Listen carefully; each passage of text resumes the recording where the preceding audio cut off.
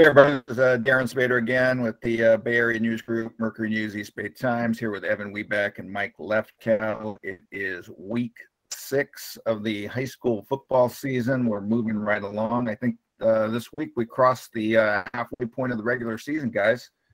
We're on the home stretch toward the playoffs.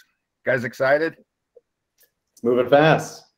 Yeah. Well, I'll get more excited as we get closer to the end, but some good races, right? Some interesting things happening right now. Yeah, we've had a full spring season already, just about. Yes, we have. Yeah. And now we're going to go for 2.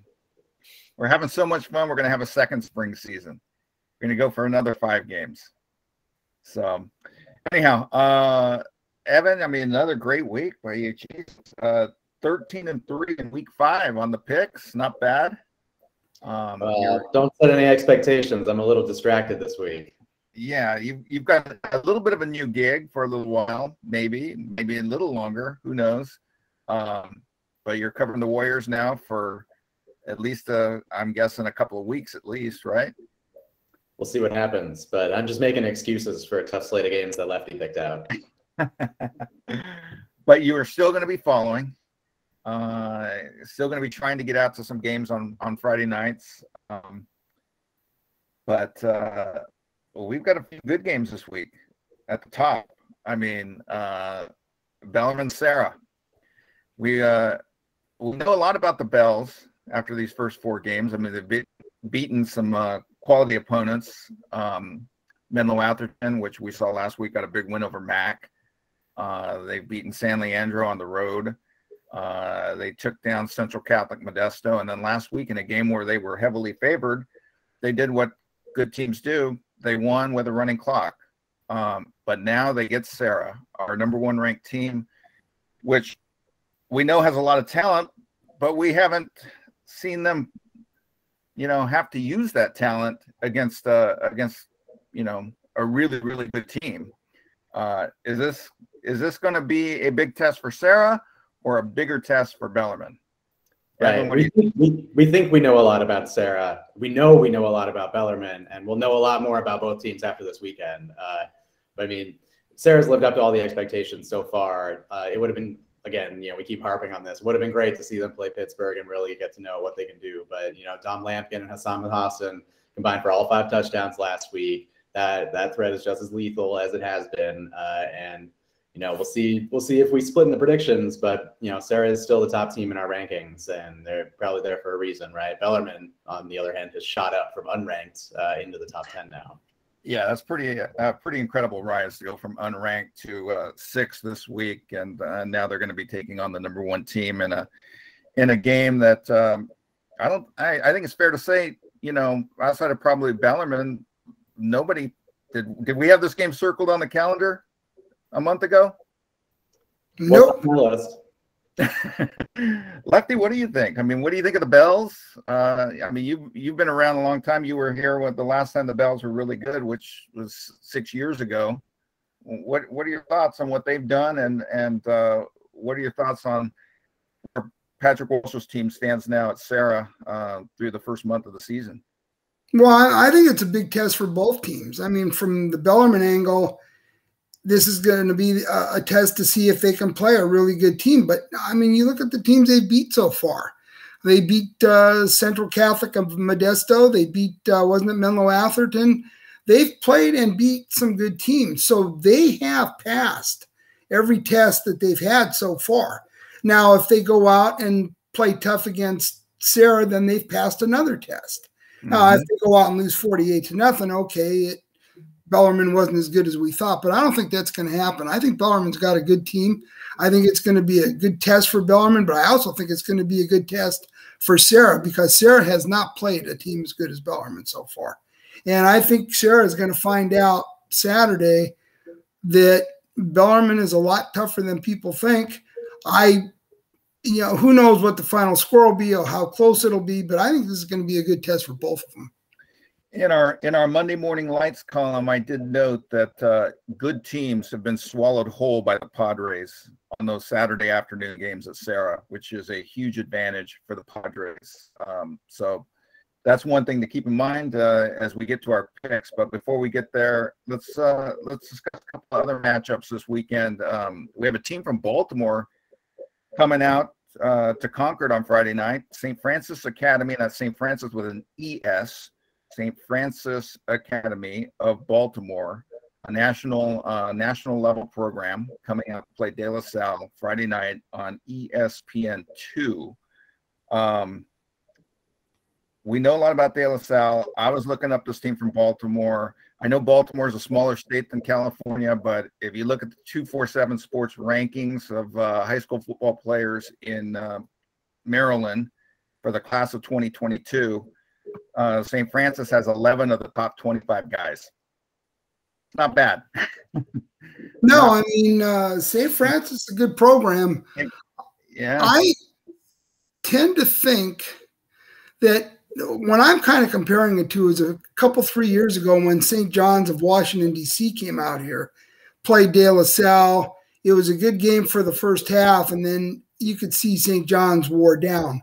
I mean, the kickoff is at 10 p.m. East Coast time. And I think these kids have a little bit of a tough time adjusting to the time change. Yeah, I know when I've traveled, it's a lot easier going west to east than it is east to west. And we'll see how that affects St. Francis in the second half on Friday night. I mean, a lot of these guys have Power 5 offers. I'm looking at the list. They got a guy who's committed to Oklahoma, another committed to Virginia Tech, 2 committed to Boston College, 1 to Penn State, 1 to Minnesota, and 1 to West Virginia. Evan, what do you think when you hear that about one high school team? Well, I hear there's a guy committed to Cal, a guy committed to Arizona, a guy committed to Notre Dame on De La Salle. So I mean, I think we're in for good football on Friday night. And I mean, as we've seen, De La Salle is beatable this year. St. Francis sounds like a great team, but as Lefty noted, I think that travel is going to be a challenge. I think De La Salle is going to be prepared for this game. I think they're going to be prepared for all their games for the remainder of the season. I think Allenbaugh gave him a good talking to after that week, after the St. Francis with an I and gave them their loss. You know, I was looking back at that Monte Vista team that Jake Hayner played on, since Hayner's been getting a lot of pub because of Fresno State. And that team had 6 or 7 Power 5 guys too. And they lost so, I mean, it's not unprecedented. What's that? And they were hammered by De La Salle. Yeah, they were hammered by De La Salle, and they hammered Antioch with Najee Harris. So, I mean, you never know. Yeah, I mean, St. Francis looks pretty good. But, again, I think that time change is a huge factor. Another matchup that we'll be keeping an eye on will be Friday night. McClymonds coming off the breaking loss where they lost a 2-touchdown lead in the fourth quarter on the road at Menlo Atherton last week, and in overtime on a walk-off field goal. They'll be at home. This will be their 3rd consecutive really huge challenge for MAC. I mean, they played Marin Catholic and won that game 2 weeks ago. They lost obviously a tight one and a heartbreaker to MA. Now they're going up against Pittsburgh, which I think will be the biggest of the 3 challenges. Evan, I mean, what do you think of MAC, and can they hang with Pittsburgh? Yeah, I mean, it's a supremely talented team. I think we noted the roster numbers, though. I think it's under 30 or around 30. And that's going to be a challenge against a Pitt team that plays fast and is explosive. That defense is going to be going right back on the field again and again. And, you know, we've seen Pitt, you know, blow out teams. They didn't do that against Wilcox, notably. So this is going to be a chance for them to bounce back from a somewhat lackluster performance against a team we all expected them to, you know, have a pretty strong win against, and ended up being 31-26. MAC, on the other hand, I don't think the loss last week was any sort of indictment. You know, as we saw, they hung with Marin Catholic, which was another tough opponent. Menlo Atherton, I think, was a team that I thought was going to bounce back and is a better team than what we've seen so far this season. I think it's going to be another great game on Friday night, and I'm looking forward to being there out in Oakland and covering it. Lefty, Pittsburgh had the extra week to prepare for this game. They had last week off. How much of an advantage will that be for the Pirates going up against a MAC team that obviously will be pretty upset and fired up after what happened last weekend? Oh, I think Pittsburgh, with its depth, the extra week to prepare, I think Pittsburgh has some advantages coming into this game. Of course, they also are playing the game at McClymonds, so McClymonds will have the home field advantage. But I think this is a real tough challenge for McClymonds just because Pittsburgh is big. They've got a ton of talent, so does McClymonds, but Pittsburgh is a really good football team, and this is going to be the toughest challenge that McClymonds faces. All right. Well, you guys have anything else to add before we get to the picks? No, let's go for it. Let's go for the picks. Lefty, you picked the 15 games that we're choosing this week, and we're going to start off with game number 1, College Park, 1-3 against Alhambra, 1-3. Obviously, you're familiar with these two schools, Lefty, having grown up in the area. Is this a rivalry game? What is this game? Yeah, it is a rivalry. The campuses are only about 5 or 6 miles apart. And these kids do grow up playing against each other in all sorts of sports. They all know each other. So this is a neighborhood rivalry. But it's also a game that's hard to predict because even though they're 1-3, they're evenly matched. No doubt. The Cal Preps computer, man, it struggled here. And it ended up picking College Park to win 21-20. Yeah. Who you got, Lefty? I'm going to pick College Park. I think they're I was looking at comparative scores. They're a little bit better. They've played a little bit better up till now. But again, the game is at Alhambra, so that is a factor. Yeah, just like the computer, I struggled with this one too. And just like Lefty, I'm landing on College Park. Well, I'm going to try to make up ground here or fall further back in the standings. I'm going to go with Alhambra on its home field to beat College Park and to improve to 2-3. Game 2 on the list will be in Oakland over at Skyline High, where Miramonte is going to travel through the Caldecott to play Skyline. Skyline's 2-2. Miramonte's 3-0. Evan, who you got? I like Miramonte on this one. Wow. Okay. Lefty. Yeah, I'm going to go with Miramonte. I think they're a little better football team. That's a clean sweep. I'm going to go Miramonte too, and the Cal Preps computer also likes Miramonte to win 22-17. So could go either way. Game 3 on the list. This is an interesting matchup. Dublin coming off of the big win over Liberty last week. A surprise to you and me, Lefty. I think, Evan, did you pick Dublin? Not a surprise to you. They will be at home, 4-1 for the Gales, going up against 4-0 California High, which had last week off. Lefty, who you got? I'm going to go with California. I think this is a very good football team. I think they were off last week, so they've had a couple weeks to prepare. And even though the game's at Dublin, it's not that big a bus ride. It's not a far bus ride. And I can see Cal pulling this one off. Evan? You know, I think Cal could be on upset alert here. I was thinking about, you know, picking the Gales again to maybe gain some more ground in the standings. But, you know, Cal's so talented, that offense so explosive, and with a whole week to prepare, I can't pick against the Grizzlies. Yeah, I'm taking the Grizzlies too. I think they have too much for Dublin, although, you know, Dublin obviously proven that they're a very, you know, sound team. But I'm taking Cal in this one. Game 4 on the list, Palo Alto 3-2, taking on Homestead 2-2. Pally's won a couple of games in a row, beat Santa Clara last week. Homestead at 2-2, wins over Aragon and Fremont of Sunnyvale with losses to Burlingame and the Kings Academy. I'm taking Palo Alto. Who do you guys got? I'll go with Pally. I think they're good. They're a good football team. Yeah, it's a good team. Danny Peters had a huge week last week too, so we'll see. He if did. can string 4 games together. Going with Palo too. Didn't he account for like 6 touchdowns? 5 through the air. Yeah, not a bad week. Big game in the BVAL Mount Hamilton division. Live Oak at 3-1, going to Leland at 3-1. Both of these teams, their 1 losses were to the top teams in the NCVAL De Anza division. Leland lost to Wilcox, and Live Oak lost to Los Gatos.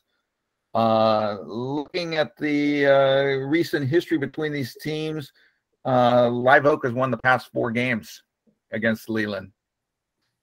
I'm taking Live Oak. Who you got, Lefty? I'm going to take Leland. Wow. See if they can end that 4-game losing streak against them. I'm going Leland too. Woo. Well, I'm going to go with the Cal Preps computer, as I said. Cal Preps computer is picking Live Oak to win 27-20. So we'll see if I can make up ground there or, again, fall deeper in a hole. They might have put the wrong button on that computer this time. Yeah, might have.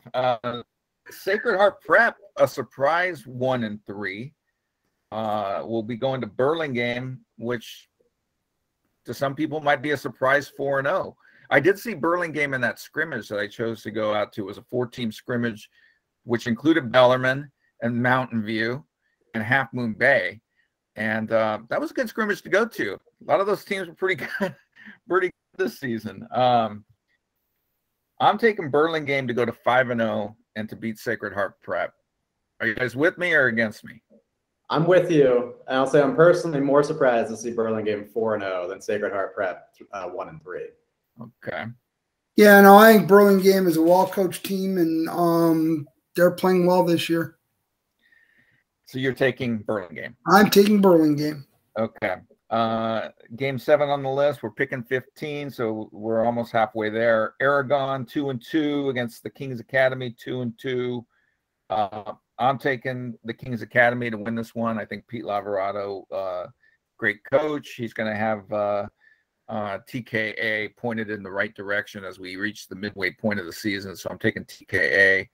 Evan, you with me or against me? Give me TKA. TKA. Okay. Lefty? Yeah, no, I'm going with Kings Academy. I think they're getting it together. Game 8, WCAL game on Saturday afternoon. Mitty at 1-3 with its one win against Mountain View, which that was Mountain View's only loss. Going to Reardon, which is 3-1, coming off a big loss to Bellarmine last week.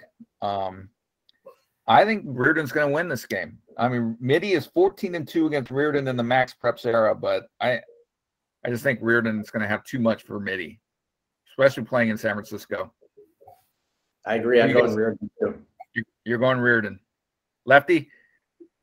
Yeah, I'm going to pick Reardon, although I'm not as certain about that as I should be. But yeah, I'll go with Reardon. Did you change your mind there, or is that what you sent to me in the email? Well, that's what I said to you in the email. I mean, you're thinking of changing? I'll go. Yeah, in fact, I wouldn't mind doing it. I'll go ahead and change it and go with Mitty. I think. I would mark that down. All right, I think Mitty's going to have a breakout game, and eventually, I don't think they're. I mean, I know they struggled, but I think they might pull off this surprise. Okay, I'll go with Mitty. Sure. Lefty taking Mitty. All right. Game 9 on the list. Another WCAL game. Saturday evening on the Hilltop in South San Jose. Valley Christian at home. Coming off a big comeback against Sacred Heart Cathedral last week. Jurion Dickey. What about Jurion Dickey? Winning catch. Unbelievable. How many defenders did he shoot off? Like 3, 4, 5? I had to watch it like 5 times to describe it in the text that I, in the copy that I wrote for Monday Morning Lights. That was unbelievable. I mean, it was big time. Anyhow, so Jurion Dickey with a huge catch in the final 2 minutes to catch and run, I should say. Beat Sacred Heart Cathedral last week. So Valley Christian at home, 3-1. Taking on SI 2-2. SI coming off a big loss, 33-0 at St. Francis last week. I think Valley playing at home puts it together. I'm not going at home, so I'm taking Valley. What do you think, Evan? Yeah, I thought about going SI, but I got to pick Valley at home. Lefty? Yeah, no doubt in my mind, Valley will win that game. All right.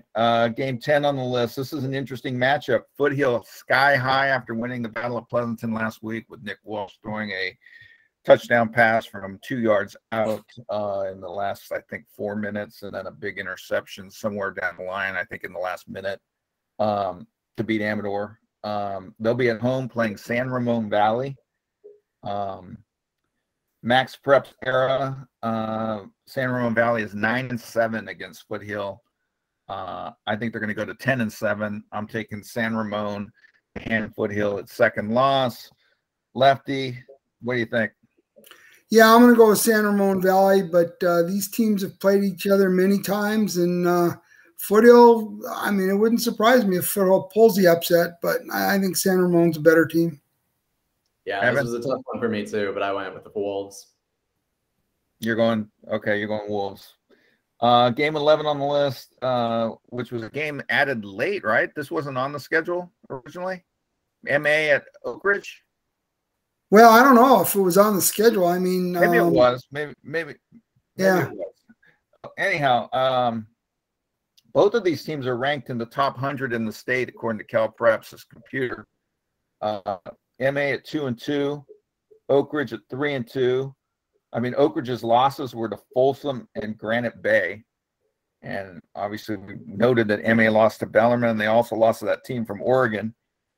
MA coming off the overtime win over MAC. Long bus ride, but I think MA's got it together. They're going to have their head coach back, who apparently missed the last because of a tooth ailment, emergency tooth surgery or something like that. I think MA wins this game to go to 3-2, but it's going to be one tough game for them. So anyhow, Evan, who you got? Yeah, I mean, maybe that comeback last week kind of charts the course for the rest of their season and gets it going for them. I'm going with the Bears here. Lefty? Yeah, I'm going to go with MA. Despite the long bus trip, I think they win that game. But they better play better defense than they have. Yeah. Another interesting matchup, Mountain View at 4-1, which I think we would have to characterize as a surprise, right? Are we surprised that the Spartans are 4-1? Yeah, I am. Okay. They'll be, with the one loss being to Mitty by a point, they're going to be on the road playing a 1-4 Wilcox. Wilcox probably the best 1-4 team in the Bay Area. Coming up a tough loss last week to Los Gatos. I think Wilcox gets it together and wins on its home field and takes down Mountain View. Evan? Yeah, I mean, how many times do you pick 1-4 over 4-1? But I'm going with Wilcox too. Lefty? Yeah, make it three of us. I'm going to go with Wilcox. Showing no love for the ranked Mountain View Spartans. Game 13, we discussed this in the opening. I think I know how everyone's leaning, but we got to make this official. Pittsburgh at MAC. I'm taking Pittsburgh. Lefty, who you got? Yeah, I'm going to go with Pitt. Evan? Yeah. Give me Pittsburgh. Pitt. Game 14 on the list, St. Francis of Baltimore, as we discussed, 2-1. Only losses was by 2 scores to St. Thomas Aquinas, the national power out of Fort Lauderdale.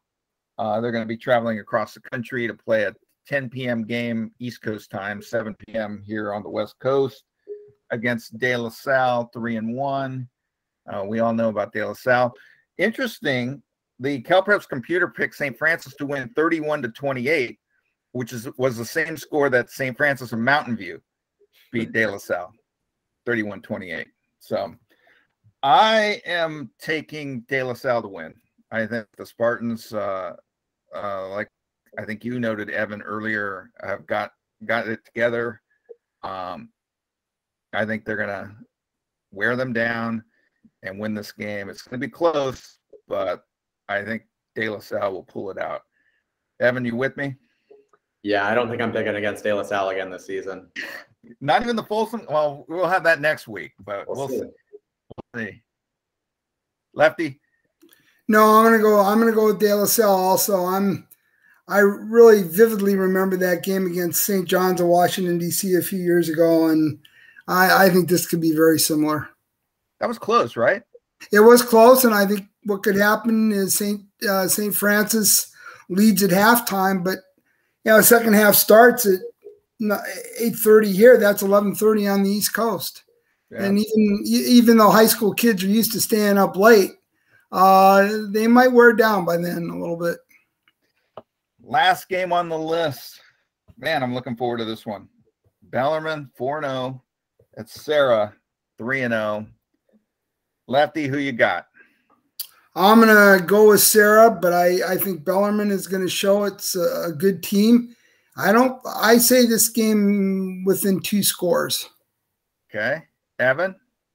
Yeah, I think this game's going to be really close for maybe the first 3 quarters, but I think Sarah's going to want to put Bellarmine in its place a little bit this season and show that they're really at the top of the WCal. So you're taking Sarah. I'm going to take Sarah too. I had marked it Sarah. I think it's going to be close. I came this close to picking Bellarmine, but I've seen so many good teams go to San Mateo for those Saturday afternoon games.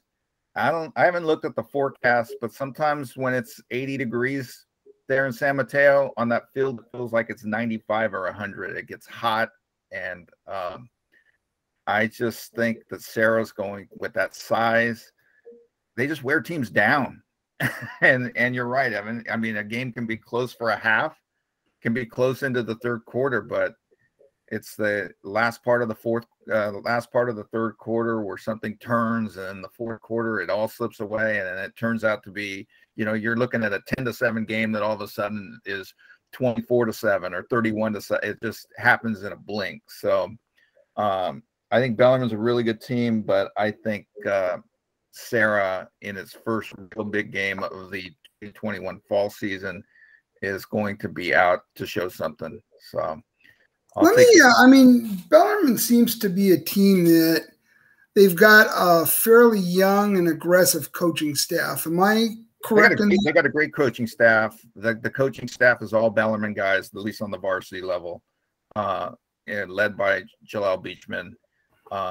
They've brought back that tradition, that Bellarmine tradition that Mike Janda built, but kind of slipped away towards the latter couple of seasons of his tenure, where the Bells, fell off the radar a bit. This is a program on the rise. They play smart. They play hard. They do have athletes. They do have size. They just don't have as much size and probably as many athletes as Sarah.